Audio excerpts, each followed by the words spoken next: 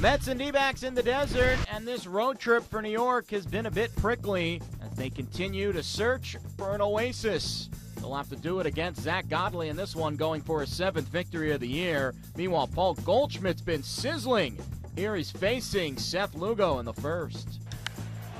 Goldie hits one high in the air, deep right field, gone! 1-0 D-backs, he's done it again. 1-1 ball game, bottom of the third, nobody out. Breaking ball and a line drive right field. That's going to sink in front of the right fielder, a base hit. Goldie will stop at second. As crossing the plate is Jay. RBI single Lamb, and back-to-back hits here to open the third, and it's 2 on D-backs. Godley now he could use a quick and an easy inning. He hasn't had one yet. Swing and a miss, another curveball.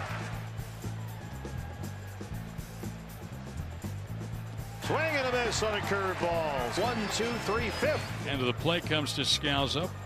Peralta runs, and Descalso hits one to deep right field.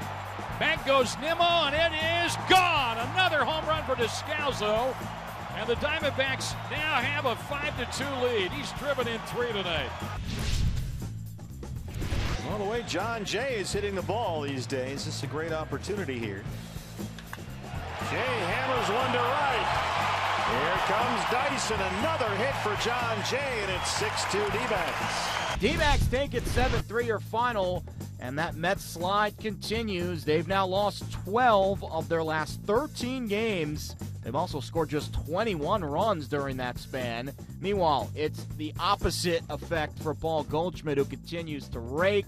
3 for 5 with a homer, 2 RBIs in this one. He's now slugged 6 dingers, 13 extra base hits in his last 10 games. Zack Godley, 8 Ks over 6 2/3, earning his 7th win of the year.